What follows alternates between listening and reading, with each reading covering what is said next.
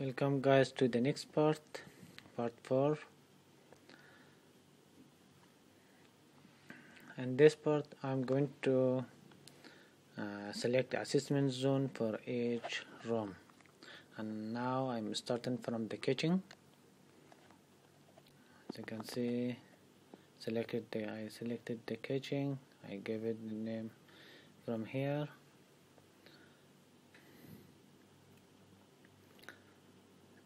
So from here, let's go to find the kitchen. Yeah, this kitchen, and there is visual task Lux. That's the standard, like that. And here the work plan for the kitchen, and I'm not going to change. That's a default.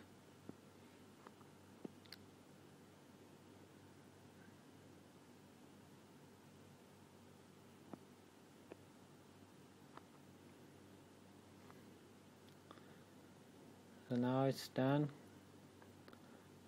Select the next room. Come here, restroom, and there's visual text for the here 100 lux, and also work plan.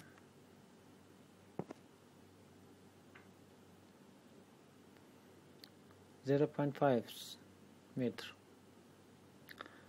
for a hall.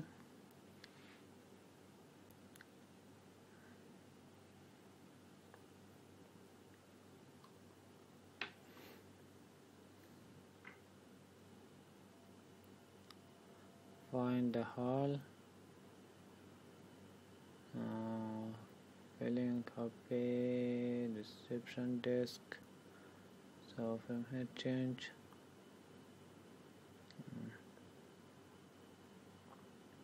educational building, corridor area, corridor. Yeah, that's a corridor. So 100 lakhs for here also. I'm going to give it assessment zone for here, maybe 10 centimeter. 0.1. That's it. That is assessment zone for the first floor.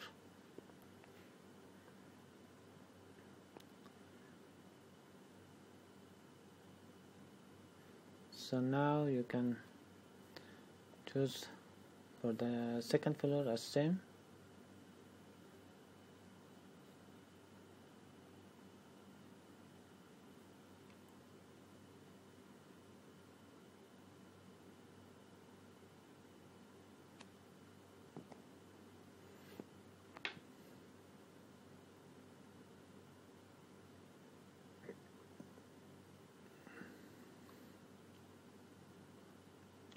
So how to create assessment zone for the stair?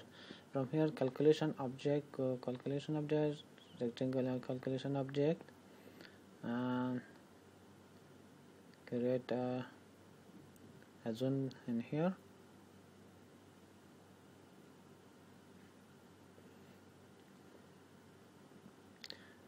So now go to the elevation.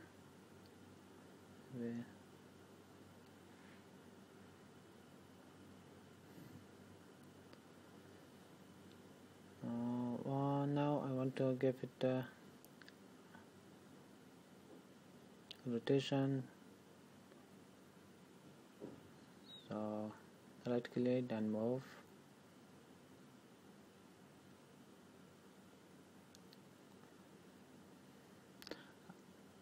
I created assessment zone for a stair because I'm going to have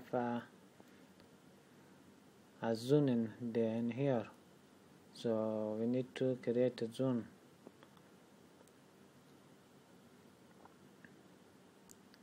Because we calculated according to this zone how much lakhs we need to in here. As you can see, we can copy and appear in the elevation. So you have to go to the site plan, and from here right click, copy and paste. Now you can move it here,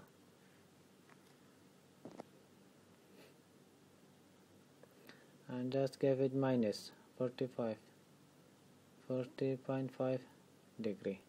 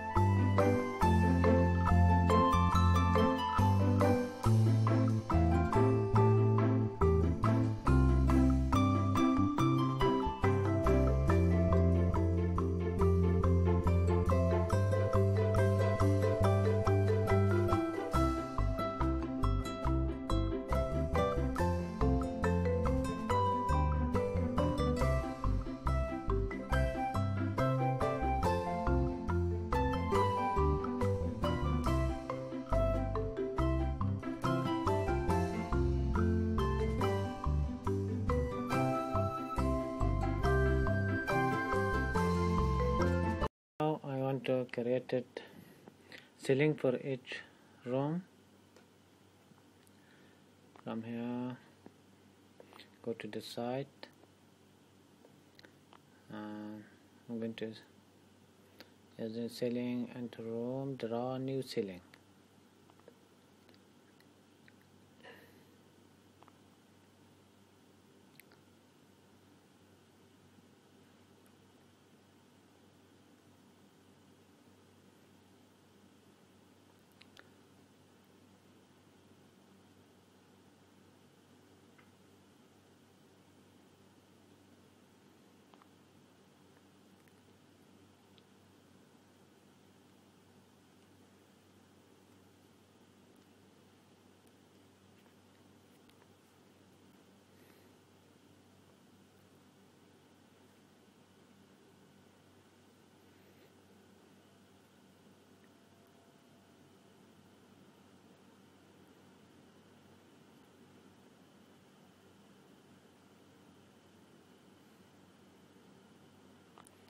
Yeah, that's the ceiling that just created.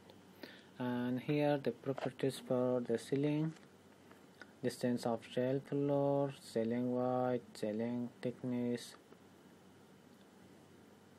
closest side offset. That's the roof height. So you can change if you want.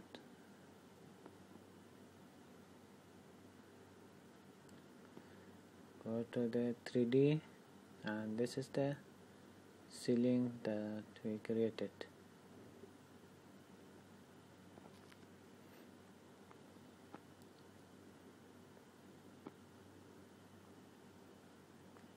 If you go to the elevation, and you can see very well how, and now from here you can change the distance between the ceiling and roof, and also you can change the height of the ceiling as you wish. and also the thickness for ceiling. For the I want to have 3.5 meter. So if you change the ceiling height, at the first distance will be automatically changed.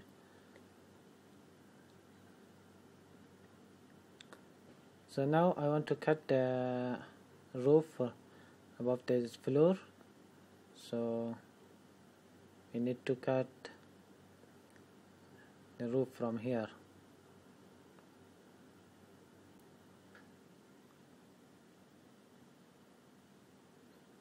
This is the roof of first floor,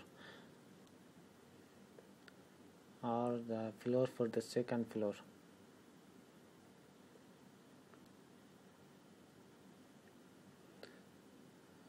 Now go to the elevation, and from here you can see position, size, and cutting depth. Because the floor thickness is 0.2 centimeter, I am going to choose the 0.2.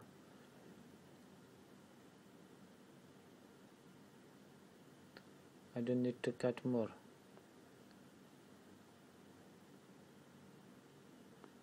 You can see now I cut the floor of the second floor, but still we have roof of the first floor. So now I'm going to remove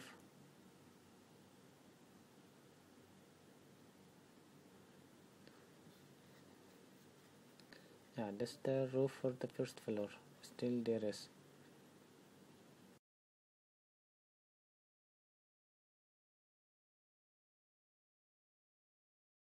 As you see, we have in here floor and roof, so I don't need both of them, I just need one in here.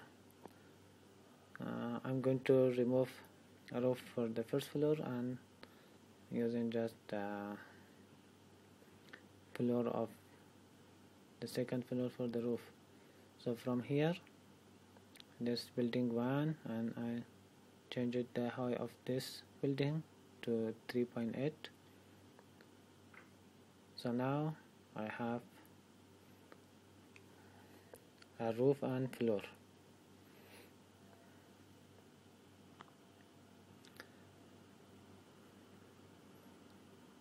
So now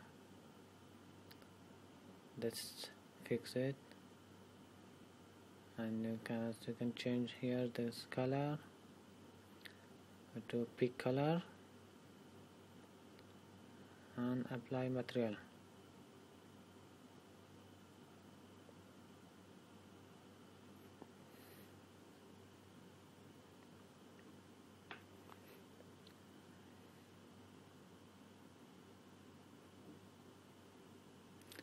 Now this we cutted the roof in here.